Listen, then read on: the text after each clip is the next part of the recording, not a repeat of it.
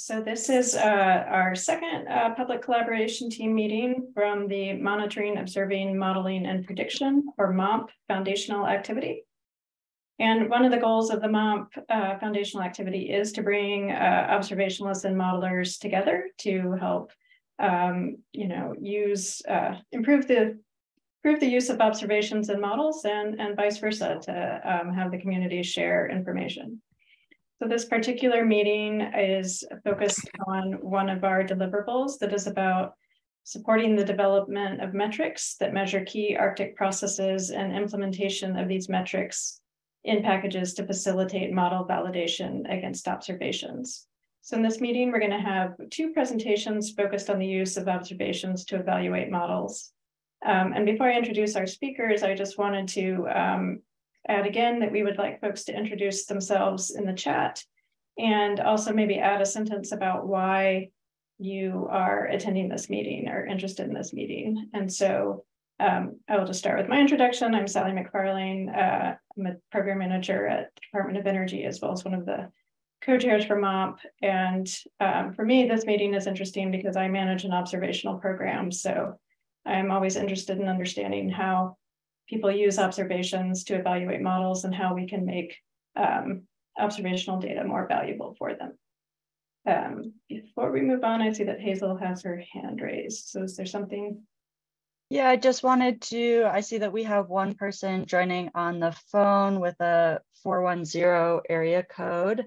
And I just wanted to give that person a chance to introduce themselves before we get started. Hi, can you hear me? We Yes. can, yeah. Oh, okay. This is Liz Hoy. I'm on Zoom also, but I just called in from my phone and I'm on Zoom, so I'm here both ways. Okay, Perfect. Thanks so much, Liz.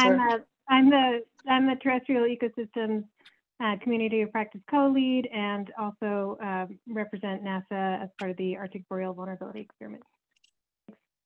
thanks. Excellent, Liz. Thanks so much for joining. And I also want to acknowledge the other MOMP co-chair, David Allen from NOAA, who I'm guessing has probably introduced himself in the chat or will shortly. And we're sort of co-moderating this meeting. So I will introduce our first speaker, who is Nathan Collier from Oak Ridge National Lab. And he's going to speak on model evaluation with ILAMB and prospects for Arctic metrics and data. So please go ahead, Nathan. Okay.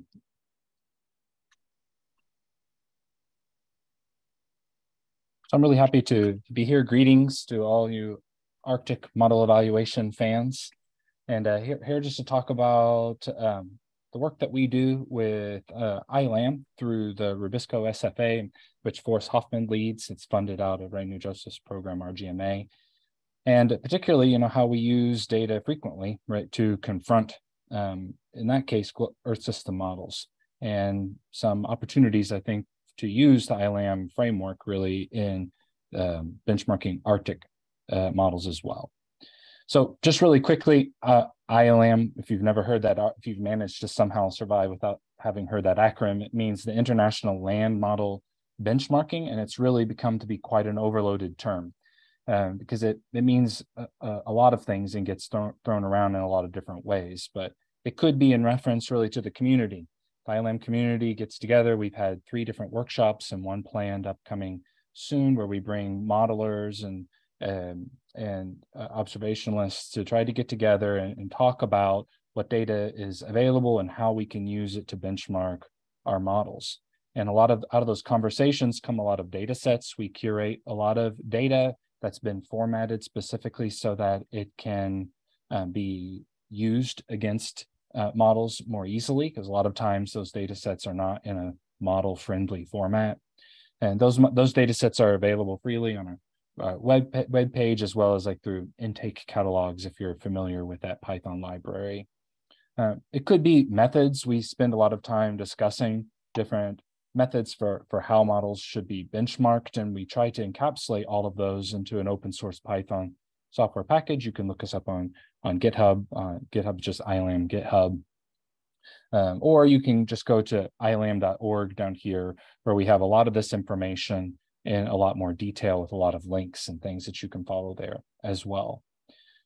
Or you could just be talking about, our results. We tend to host a lot of results so that you don't have to use the software yourself if you're really more concerned with the science results. And I'll use the results to kind of explain a little bit more about what ILAMB exactly is. A lot of times you'll see presentations about ILAMB and you see these types of portrait plots where on the y-axis here, you're seeing all sorts of different types of areas out of the model that are benchmarked. Right now we reference about 30 different model outputs out of, in our case, Earth system models.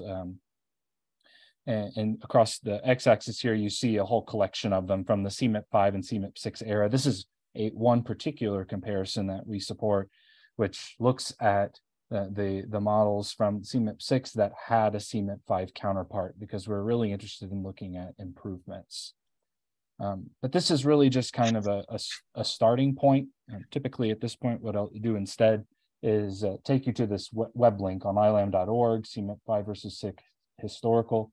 And it's usually just easier for me to show you what our software and data sets all generate. So it comes up with a landing page, something like this.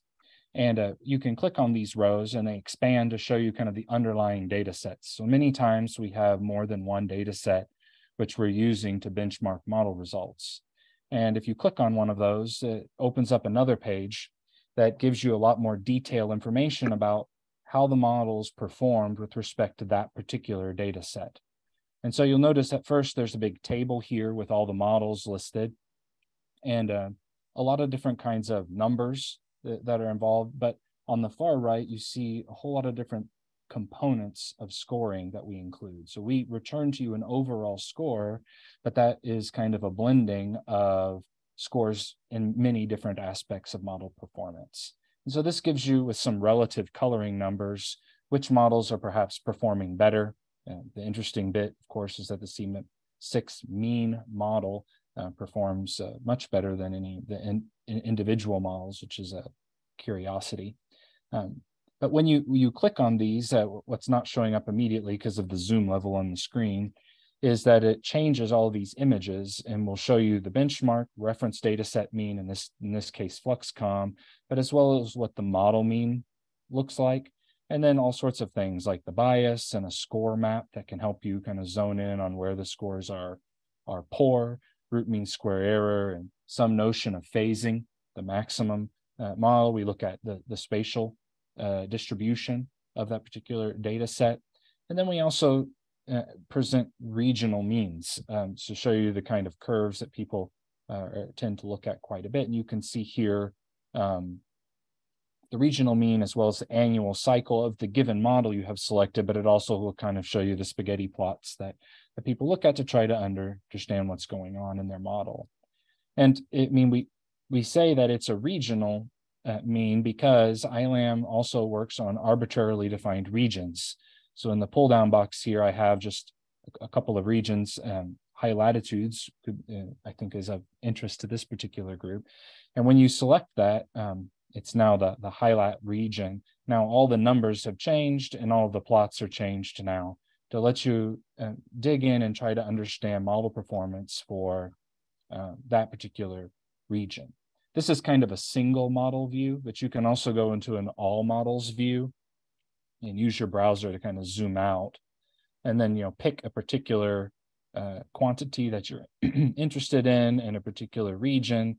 And you may have to zoom out quite a bit depending on what you want to see, but it gives you the opportunity then to look at bias with all these models with respect to a particular data set.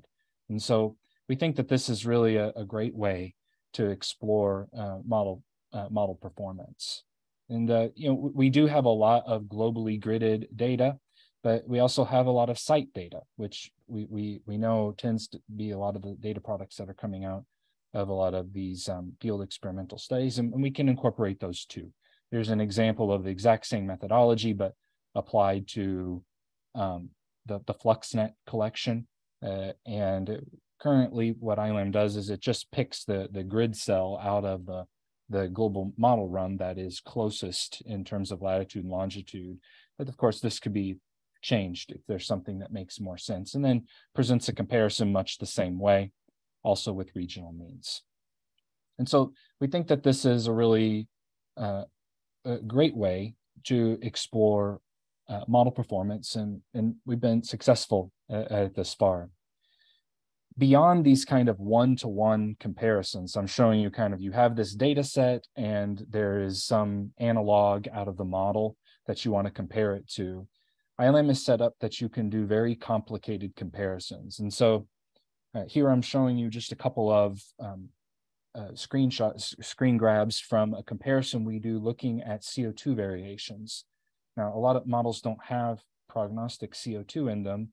And so what we do instead is we take the land carbon fluxes and pass them through an emulator, an atmospheric emulator, and take off the trend and look at the variations.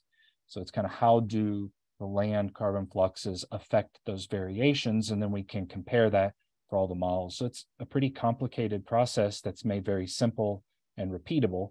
If a model simply outputs their land carbon fluxes, then we can emulate them. So this is meant to kind of help you see that you can paint with a broad brush. We can use data very creatively with ILAMB and not just kind of the one-to-one variable comparisons. So how do we use this? We use this to try to understand how models are improving from one era to the other. I guess I assumed people are familiar with CMIP here, but this is the couple model intercomparison projects that look at global climate models, and through the different phases, we can track performance and see how hopefully our models have improved. So these plots here that I'm showing you are just the overall scores from the selection of models. Every color there is a particular model.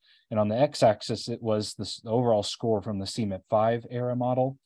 And then we're plotting the improvement. And so anything kind of over the zero axis is ground that we've gained. And then we provide some kind of bookkeeping to show you that most of them are improving. We have some threshold for about the same, but you know, we see that some also degrade. And we find that a lot of times, you know, you make progress in one variable and it comes at the cost of another one. These models are very complicated with very intricate nonlinear effects. And so it's hard really to improve everything all at once, but on the whole, we see improvement. We've split this up by like land states and fluxes and surface climate. You can see that the surface climate doesn't look like it's improved as much, but of course it could be much more sensitive to our scores. So a small improvement in surface climate variables, it could be what is driving a lot of the major improvement in our land states and fluxes. But in a final column here, we look at relationships, which we also take a look at, and you see that this is the area where the majority of the improvement is seen. So we think that this reflects that from CMIP 5 to 6, models are getting better at process representation, and that can be what explains a lot of the improvement. So that's kind of what ILAMB is and what we use it for. And hopefully, I think you can see some connection to what Arctic could be more active in doing as well.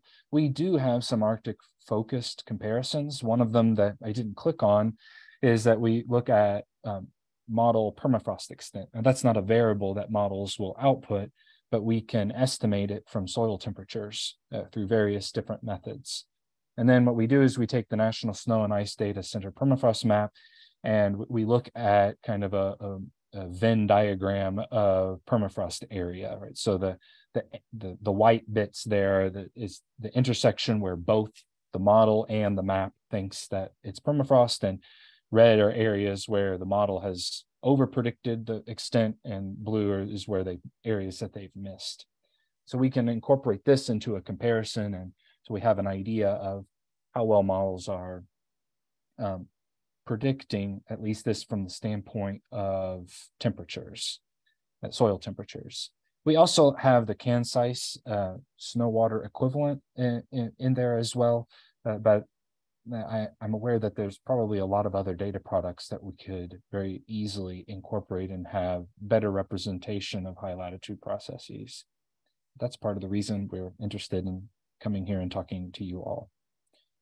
I would also say some kind of low-hanging fruit here is a metric that Drew Slater came up with that is really aiming at understanding the impact that snow has on insulation. So the metric, the plot here that he's showing is kind of a relationship-like metric where he's looking at the mean snow depth over the cooling period of the year.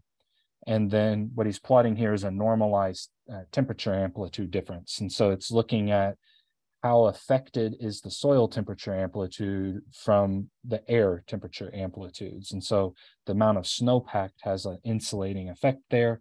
And what you notice here is a lot of the models are way outside of the black and gray curve, which really implies that there is some process problems there, things that the models are missing. So we're really keen to implement more of these kinds of metrics. Sadly, Drew passed before we got this metric implemented into ILAMB, and largely we're lacking some data that has been a little difficult to locate. So we're kind of in the market, as it were, for coincident snow depth data with soil temperatures at 20 centimeters, and we could grab air temperature from a number of sources if that's not measured. And it would be great to work to get this metric into ILAMB. So, beyond all of this, we do have some Arctic focused developments. I'll mention that NG Arctic right now is in a phase 4 proposal. I know there's some representatives on here involved with that project, and evaluation and synthesis is a cross-cut activity in all the major science questions. And so we hope that through this kind of plan for a big push in creating kind of the data that models need, particularly point, regional, pan-Arctic simulations, we're hoping that will have a lot of improvements to what ILAMB can do in simulating processes that are important to high latitudes in the Arctic. We also really hoping to work again with the regional Arctic simulation model.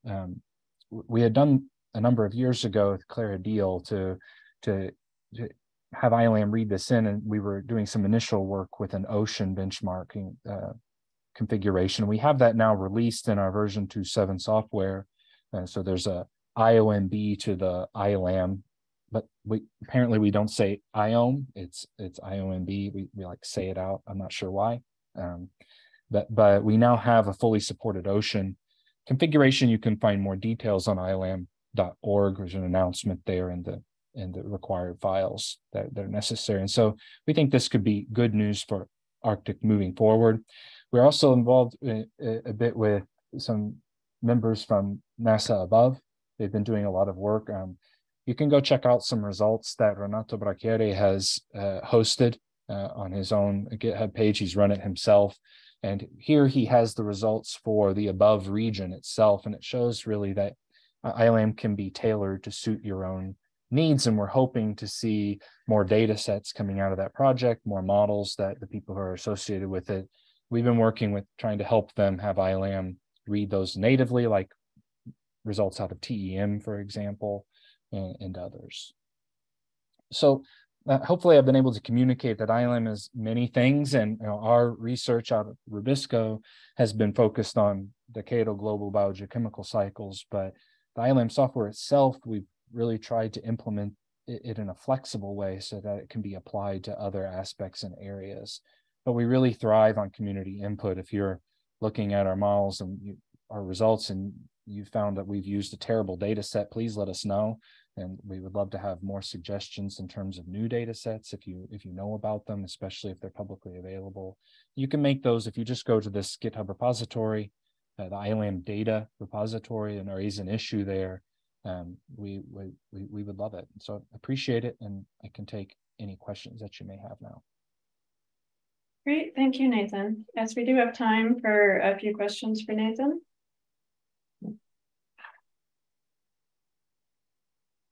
And people can raise their hand to ask a question. You can also put questions in the chat.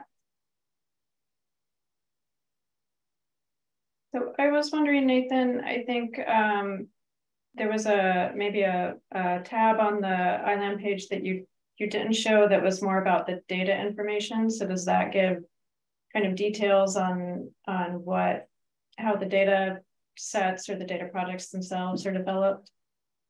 Yeah, yes. So I knew I shouldn't stop sharing because the instant I did. Yes, so a convention that we have developed is to embed inside our formatted data files. We have information about the original sources, about how we downloaded them, about what we did to them. In some cases, we have to apply just some formatting changes. Other times we have to fix them. So we try to keep all that information in the history. And then we also try to pass along the references, to be good stewards of that. People ask, if you cite this publication, will it show up? Well, it does in our data information tab. Great, thank you.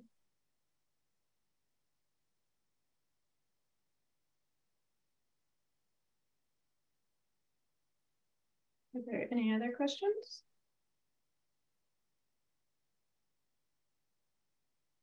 Sally, Nathan, there's a question in the chat from David Lawrence. And it's basically, Nate or Forrest, can you post the link to the CMIP 5 or CMIP 6 results? Yeah, sorry. Oh, okay, now I will stop sharing.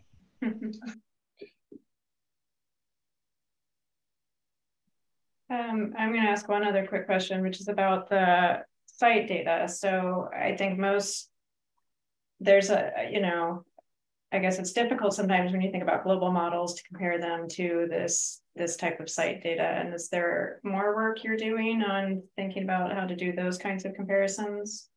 Or is that something that's sort of... You mean like in terms of maybe how representative that particular pixel is of the site characteristics?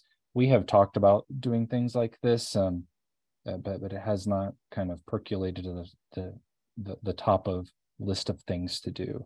But we have given it some thought. It'd be something that we were open to, particularly if that's of use to the community. We have a big list of things to do. All right, thank you. Well, with that, I think I'll pass it over to David to introduce our next speaker. Hi, everyone.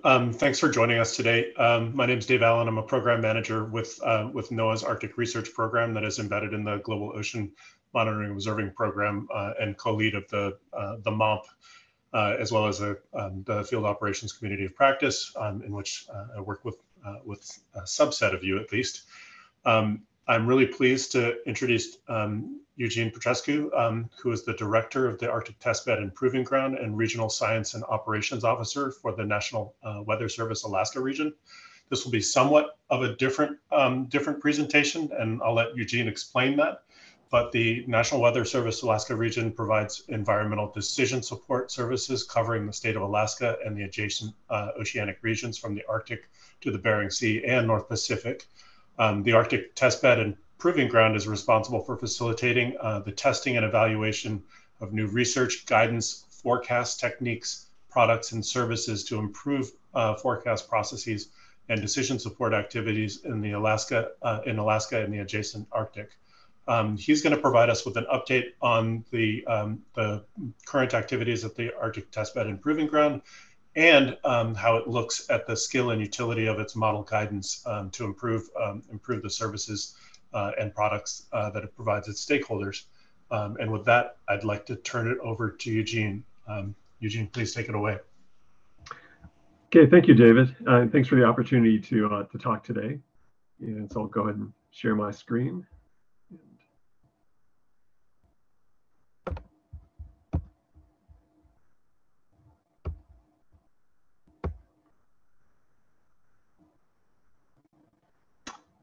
So just let me know if people can see my screen. Yes, it looks good. Perfect. Okay, thank you.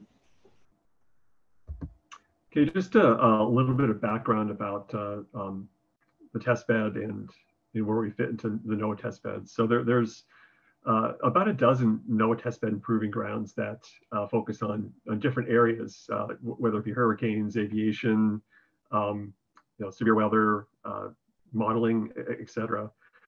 And our testbed, we're about 8-9 years old, so one of the newer ones, and we focus on providing improved decision support services for the Alaska region, which includes, as David said, the Arctic down to the North Pacific. So we're actually involved in many of the others in some ways. Aviation and others, hydrologic sea ice. So we're sort of a kind of a subset of all the others in many ways. But we're primarily focused on research to operations, but as well as operations to research, and trying to facilitate future and upcoming research activities that hopefully will have a pathway eventually into our operations to improve our services. And since we're again trying to improve our operations and our services to our stakeholders, our verification activities, evaluation activities, we tend to focus on the inclusion of forecasters and stakeholders where it makes sense. And forecasters essentially they're able to sort of quickly understand where the models might be able to provide the best value. They're able to find unusual model biases and artifacts fairly quickly on a daily time frame. So this is really a subjective method of evaluation primarily. And also from a stakeholder perspective is, well, is this data useful to me? Is this product useful to me or not? And we can take that information back and try to adjust it as possible. So one of our primary projects that's been ongoing, but it's also been evolving and changing, but it's been ongoing since about 2017, where we've been doing a primarily subjective evaluation of sea ice models, and through various tools and visualizations with a focus on our sea ice analysts and our forecasters. And several reasons why we're doing this, but one is a lot of sea ice models are maturing, but they're still relatively newer, immature compared to, I suppose, weather models or ocean models in general. And so our current forecast process is very manual, and so we're trying to really learn where the guidance is good enough to provide the information that we need to provide our services, and where we can help automate. But also it's about, okay, well, the models are fairly new, and so we can provide feedback to the modelers as to where we see issues, especially during significant changes, and where we notice the models just aren't really. Excuse me? Yes. Sorry, we're having a little issue viewing the slides. They've sort of frozen halfway between the transition. Could you just unshare and reshare them? Oh, there. It just fixed. There you go. Okay, thanks. We're looking at evaluating sea ice models. Is that the right slide? That's great. That's the current slide. Okay, perfect. Thank you. And so we're also trying to identify gaps of where the models aren't able to, at this point, provide useful information for our stakeholders. So really our initial focus has been on the Bering Chukchi seas, even down to Cook Inlet, but looking at ice edge concentration, thickness, motion, and especially areas of rapid change. So significant events, melting, freezing.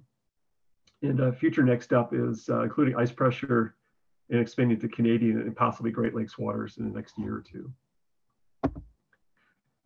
So just some initial challenges. And so from evaluation perspective, we have several models available to us.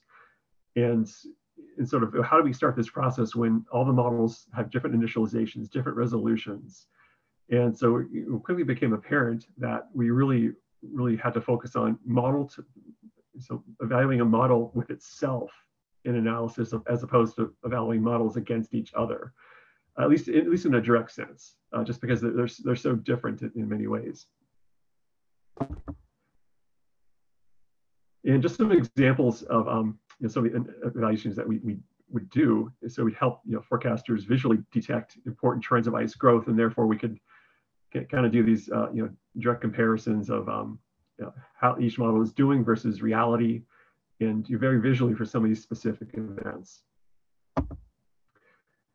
And 5-day difference forecasts between the different models and the Alaska Sea Ice Program analysis, again, to kind of help visually see where things were changing.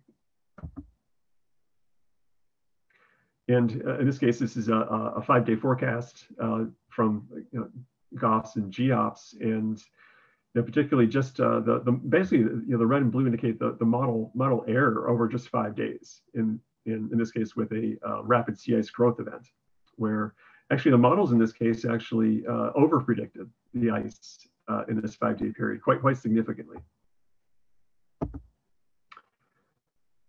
And again, just kind of highlighting those areas and changes and just differences between the guidance. And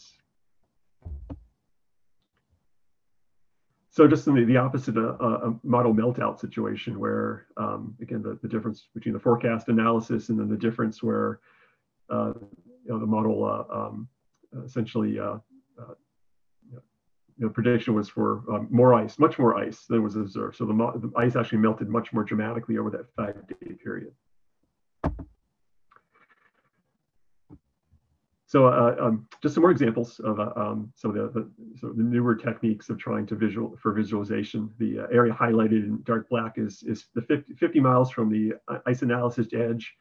And this is a weak forecast between the GOFS and the RTOS models, and just visually showing where the model may have more ice than was observed versus less ice than was observed. And the 50-mile range kind of gives a sense of magnitude of those errors. And finally, just another comparison over a 7-day period between the GOFS and RTOS again. And you can see just the resolution differences, or just the significant differences between the GOFS versus the RTOS over that 7-day period, and sort of how, how then we relate that to our customers or our potential use of these models in operations. So we do know that, I mean, clearly objective analysis is extremely important, and we are looking into different techniques to do objective analysis, but it's from a different viewpoint than I think other groups were trying to ascertain the usability of that data for our stakeholders. So for a captain on a ship, it's, well, okay, does this model help answer the questions I need to traverse this area? Or for communities, does this information help me with the information I need close to the ice edge? I'm sorry, close to the coast. So but I think there's great opportunity for us to be able to work with other groups in trying to develop some of these newer verification metrics and techniques that are be beneficial to both research and operations. So I did want to go over some of our other projects that are currently ongoing.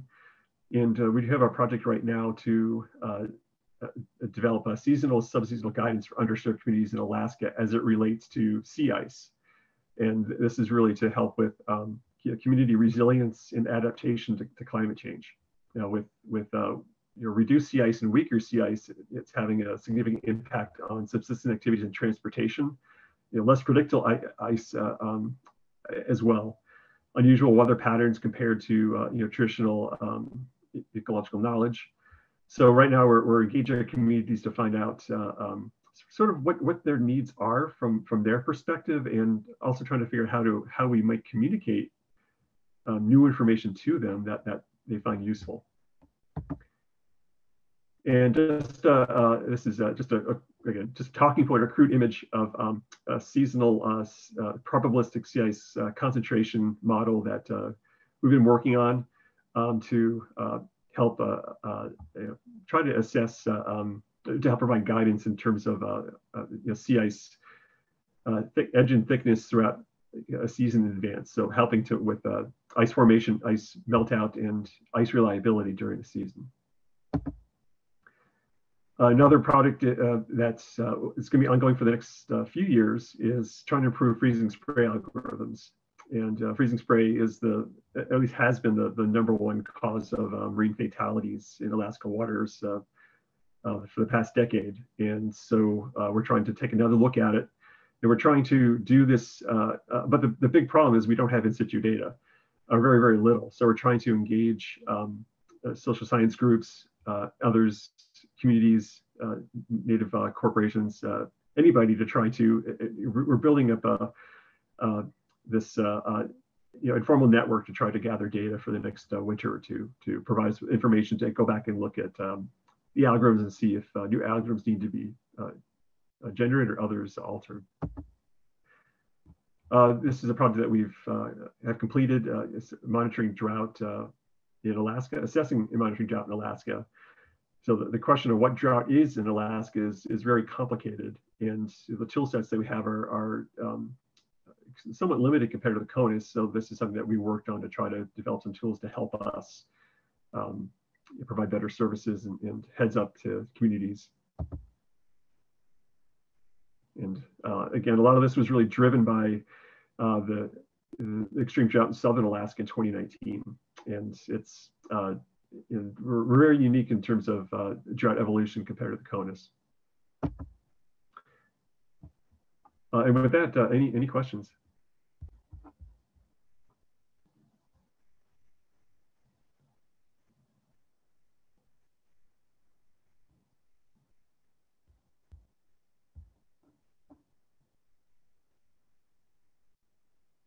Go ahead, David. Hi, Eugene. Thanks so much for the great presentation. I have more questions just on the last bit associated with all of the other projects. We'll have to talk offline a little bit more. But I was really curious, and I know I've probably asked you this question in other ways in our cross LOC ice discussions as well. But from a GOMO ARP perspective, what we already provide support for the IABP. What observations would really help us with the initialization problem, and are there particular parameters that are lacking? And finally, is it also a matter of providing more of those observations on the GTS, or what are the rate limiting factors for us? Thanks. I guess there's maybe two areas with ice initialization, and I think we're doing really well with Ice Edge nowadays with the satellite technology, and the rough areas are still ice thickness and ice character, and I think with that there's different satellite based or space-based platforms which are really starting to address some of that, but I think there's still certainly gaps, and of course the refresh rate information is pretty long. In regards to in situ data, I think there's definitely big gaps in terms of the atmosphere and ocean conditions for sure, and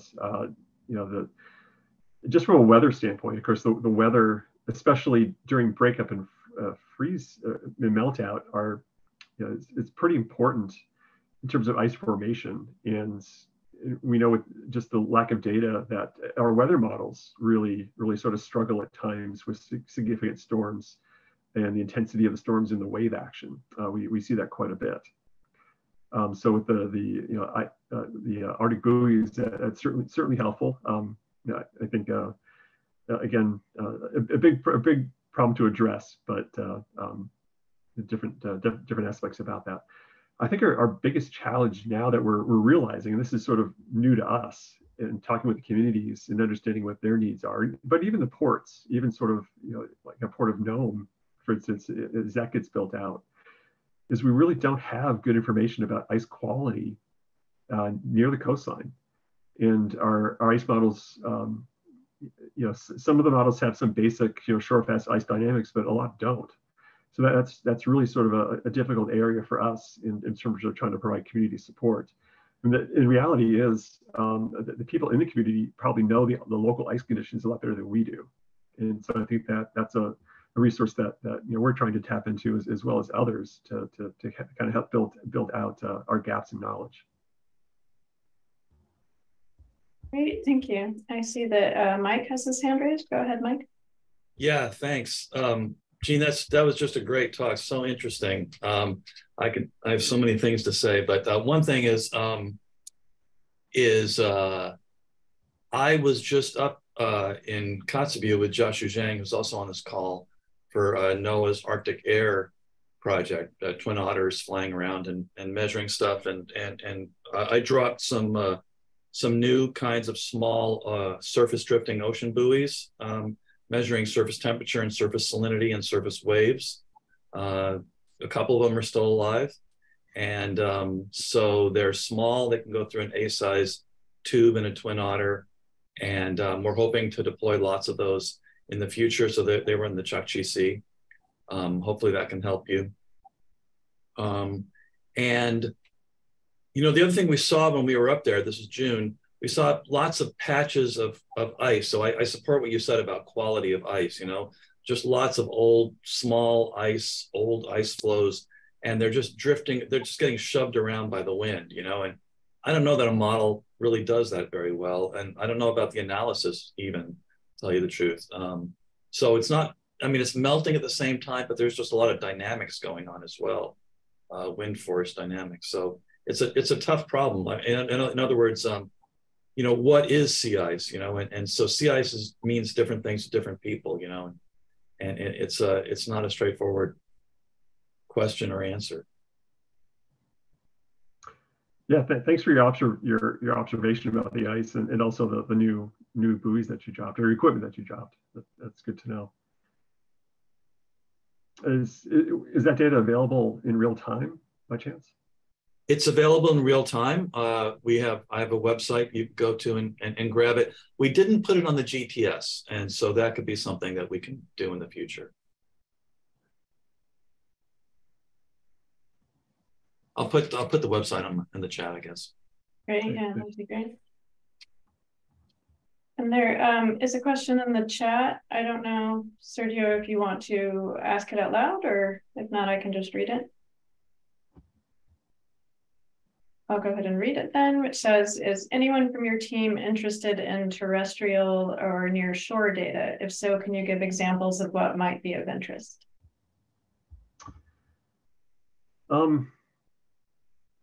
Yeah, I mean, certainly, what type of information specifically are you referring to? Or it's being referred to? Yeah, I don't know, maybe Sergio can add more notes in the chat. Okay, let me take a look at that. David? Eugene, I've heard this before, and I was pleased to hear it again about communities sort of having a better sense of the quality of ice near their communities than perhaps we do as forecasters and modelers. And I wonder whether there's space for considering some kind of community observing sea ice network, and if so, would there be any kind of instrumentation that that would be needed, or that you would recommend that would support those observations or bolster those observations? I guess it's an opportunity.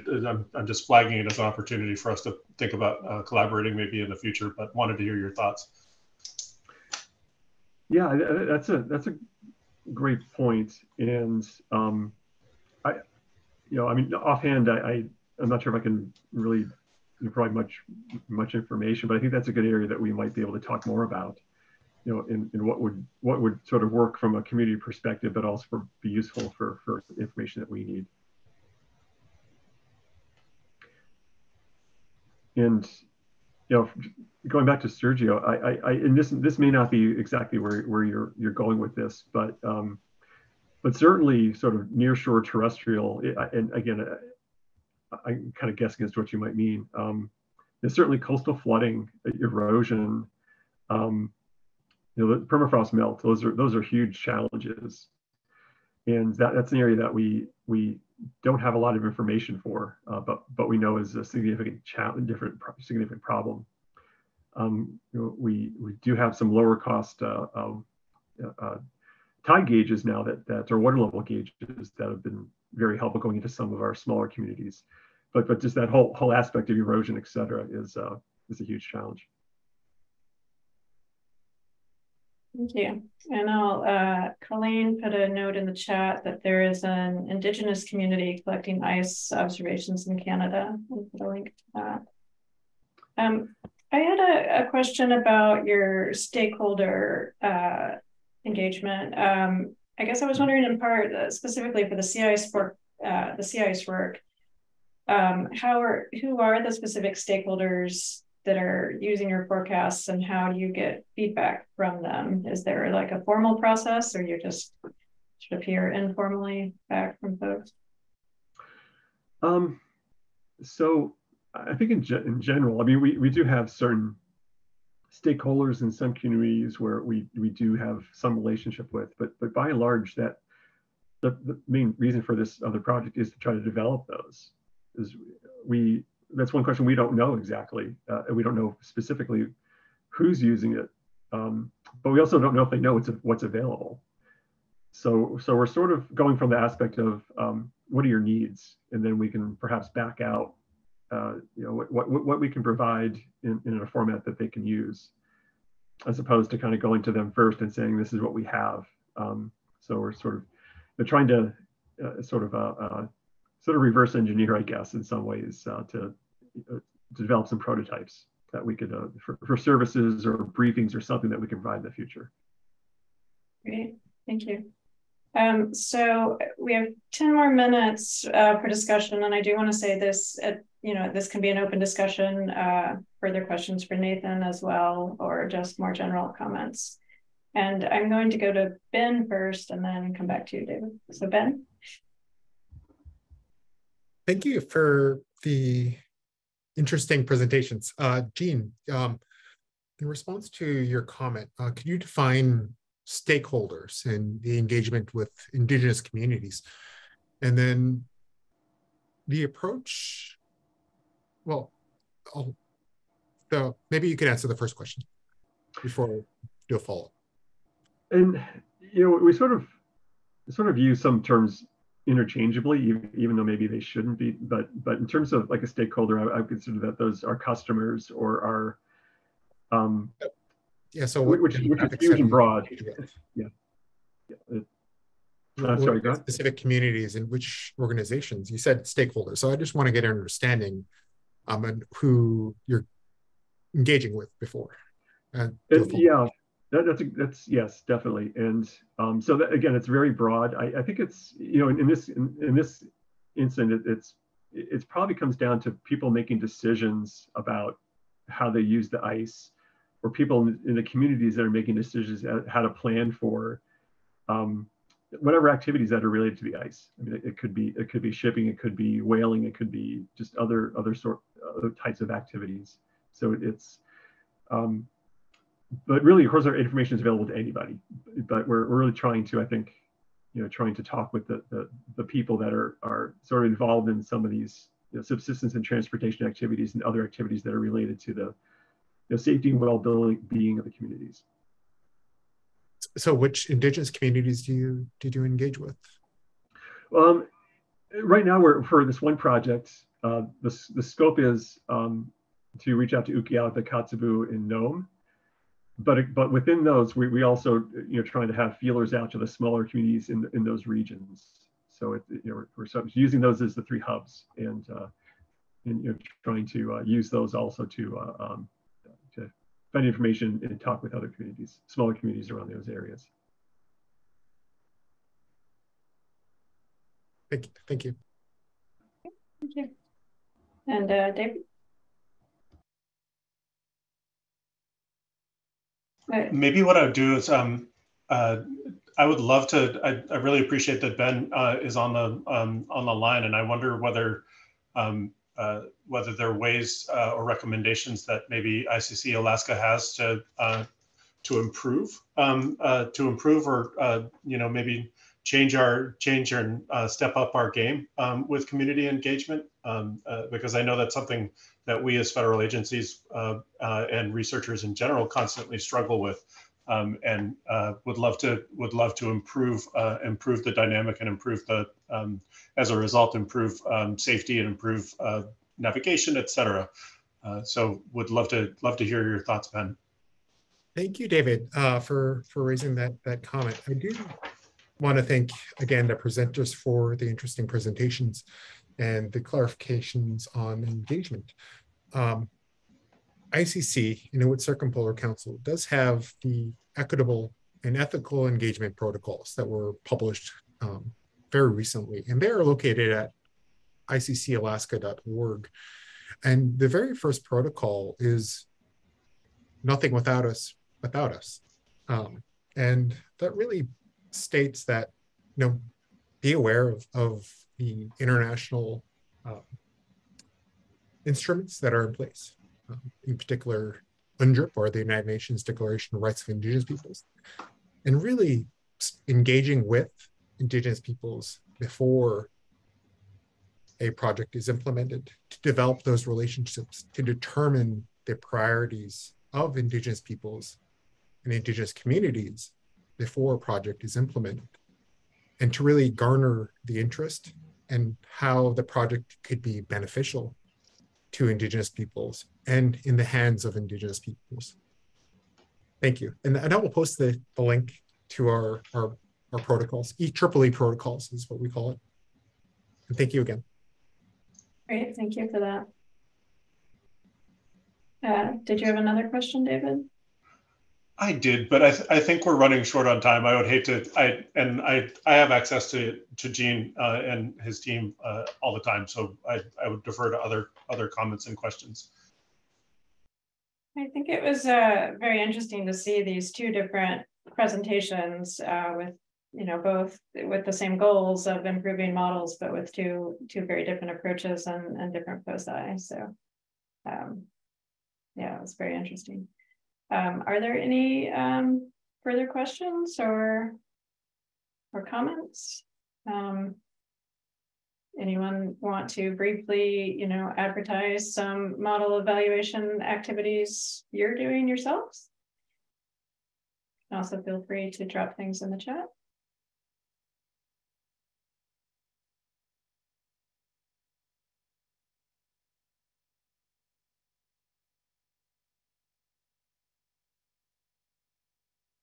All right, well, with no other comments, I think that we, Hazel, do we have any updates? Are there any upcoming meetings we should mention? You're on the spot. I don't think there are other meetings to mention right now. I had the Q&A and chat open, so that's my error. So I copied the link over from Ben. So thanks for sharing that. The meeting recording will be posted on the IARPC Collaborations website, so you can keep an eye on there, or our YouTube channel. And if folks are not members of IARPC Collaborations and you found this meeting to be interesting and would like to join future meetings, please do make an account, and I will drop the link for that in the chat. So just thanks everyone. Thanks to the presenters especially, and to all of you for an engaging discussion. Great, thank you everyone. I see a hand up with Mike. Yep, go ahead, Mike. Yeah, I'm just wondering, I guess IARPC got reorganized, or it's a new 5-year thing. Is this the modeling group, or what is this group? So this is a foundational activity group. There is still the modeling community of practice group. Yeah, I know, it's a little confusing. So the new IARPC implementation plan has priority research areas, foundational priority research area collaboration teams, foundational activity collaboration teams, and communities of practice. And so there are, did I get that right, Hazel? You did, yes. So there are still an observing community of practice and a modeling community of practice. And then this MOMP activity is sort of helps bring those two groups together and trying to touch on things that are about integrating modeling and observation. Okay. And Mike, just if that's all too complicated, I would say we're doing our best to keep the sort of outward facing piece as straightforward as possible. So if there are invites and meetings that are relevant to modeling, those will go both to the MOMP team and to modeling, and no need to worry about having your membership absolutely perfect. We'll try to cast a large net when we send the invites out. Okay, just wondering. Thank you. Yeah, Yep. no, it's a good point that we, everyone isn't as ingrained in the new IRPIC structure as some of us are, so we should do a better job explaining that at the beginning. So thanks for that comment. Yeah, the intent is just to have something that is literally a foundational area of this enterprise that cuts across the entirety of the enterprise, and that's why this monitoring, observing, modeling, and prediction group was established. In that these activities should theoretically cut across all of the entire enterprise and connect it as well. I'm sorry if it's a little bit confusing, but it's well-intentioned confusion. And I think Wilbert's dropped off already, but he's been deeply involved in the modeling community of practice as well. I guess it's I think Mike, you sometimes you can present your observation to see the floor side distribution of sea ice, like your 1992 paper. Right now we are using your formula to do the melting, later melting. So because we break the ice into small floor, and then we use your formula to do that kind of work. So I think that would be really great from observation. You can show some of this kind of parameterization, and I think the modeler will have some sense from the field and how to improve the model. So right now we are using your formula. So Jaya, are you volunteering to provide a future webinar in cooperation with the CI's community of practice? Right. It's true, yeah. Yeah, I like ice wave interaction. So I think you are the expert in this area in observation and also series. So we need to hear from you. Okay, well, all right. Then I'll just take this opportunity to say that, well, like you mentioned, Wilbert dropped off, but there's going to be a cool meeting next February that is sort of just what this group is supposed to be about, modeling and observations together. And the acronym is CAMAS, like the flower, CAMAS, and sponsored by DOE and ONR.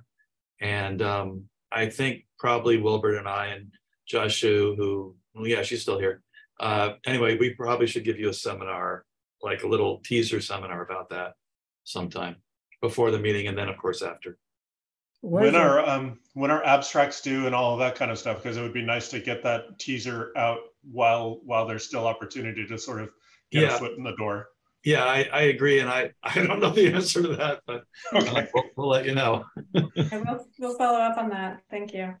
And just a point, I think, yeah, if people do have ideas for future meetings, please let me, David, or Hazel know. We'd love to hear ideas from the community on what you'd like to hear more about.